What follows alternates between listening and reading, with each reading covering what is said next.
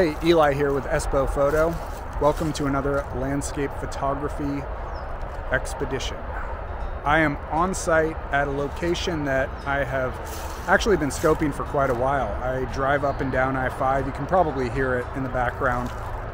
And this grove of trees caught my eyes numerous times. And there also happens to be an old weathered Ford pickup truck over here that's just sitting here in this beautiful grove of oaks. So I became interested in this spot and decided to come check it out. They're actually going to tear this thing out and probably build a residence here. So not going to be here forever. Looks like I just lucked out with my timing.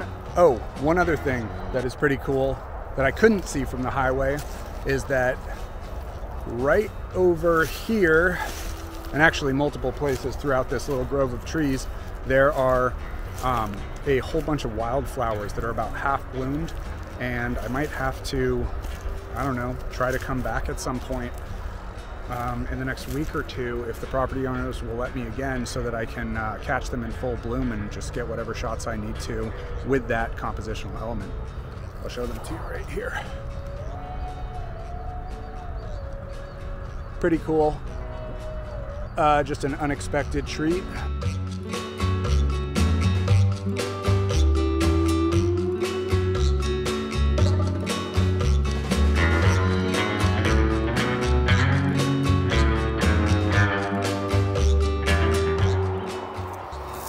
All right, so I've been snapping away as the sun is going down after I got all my video footage for B-roll, and what I've done is framed up a vertical shot here.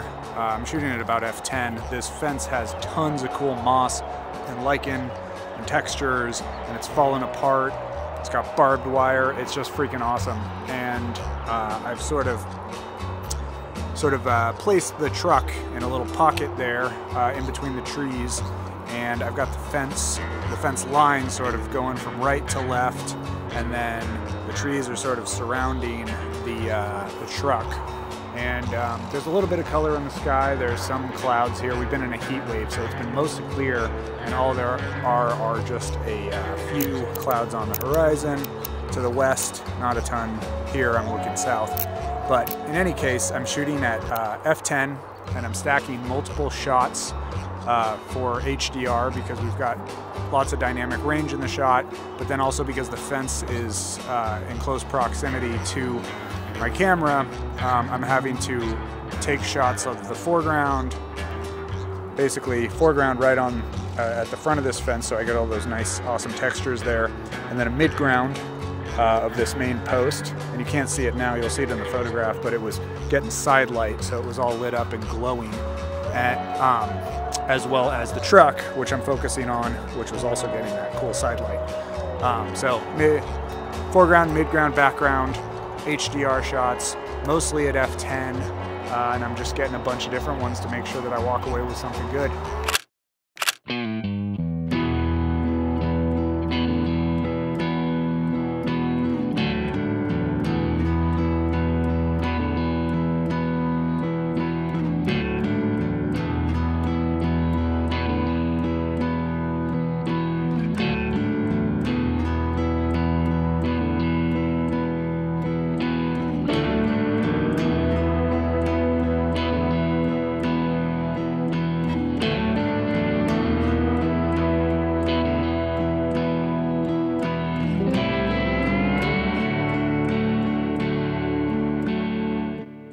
It's pretty cool close up. I'm trying to get some shots with all the textures on the truck.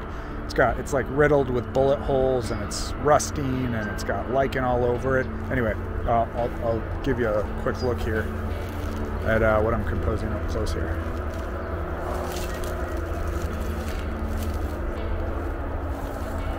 So it's just got all these bullet holes.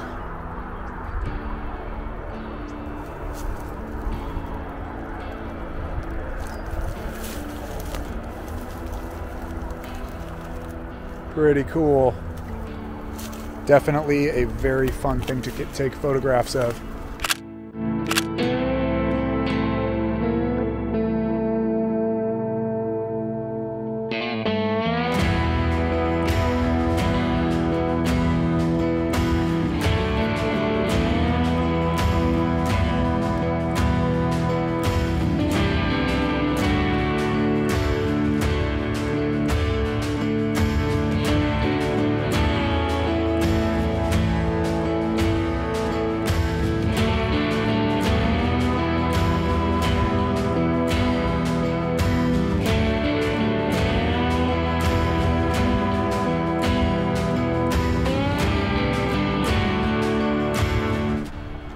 Hey, so I'm back on site.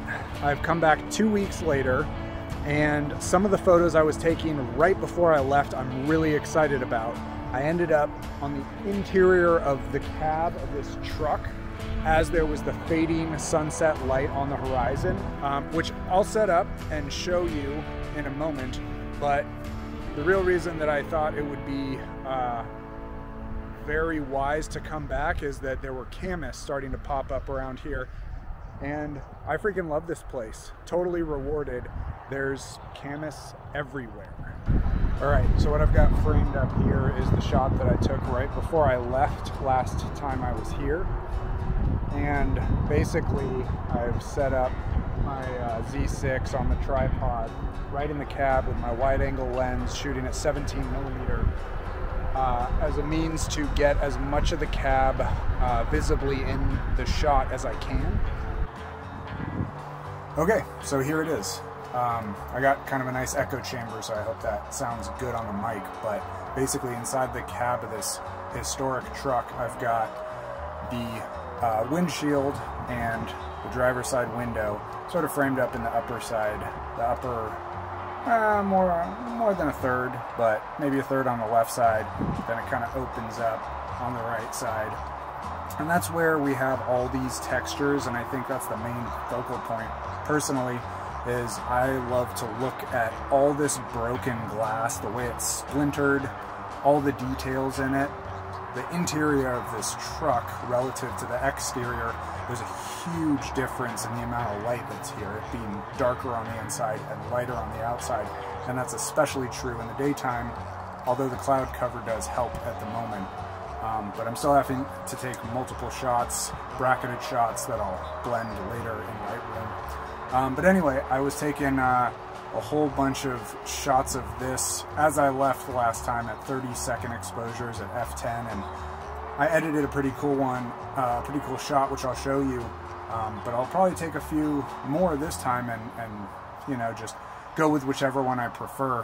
One thing that is definitely getting in my way is this seat still has, it's like bench seat in the front of this truck, still has a lot of springs, so every time I hit the shutter it sort of starts to boing around a little bit and doesn't stop moving by the time the shutter clicks.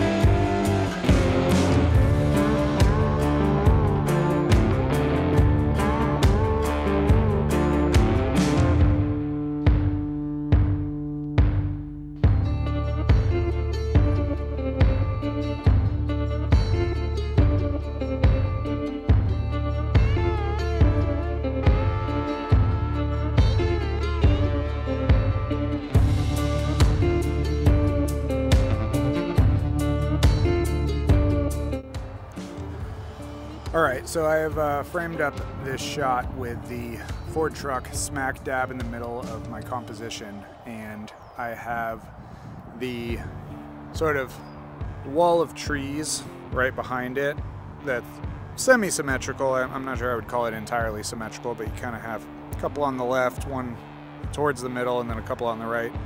And then I chose not to go super close to the Camas that's on the floor of the meadow, just because the lower you go, the less of the truck you see, and I kind of like to be able to see its back wheels.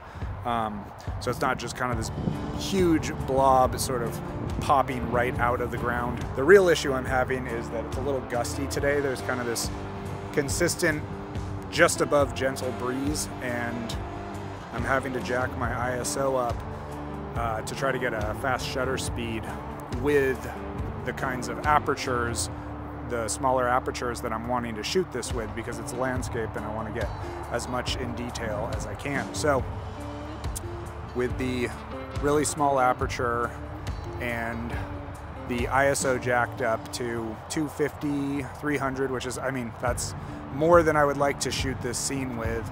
I can get a shutter speed of about 1/80th of a second, and that's about where I'm hitting everything sort of getting frozen in focus.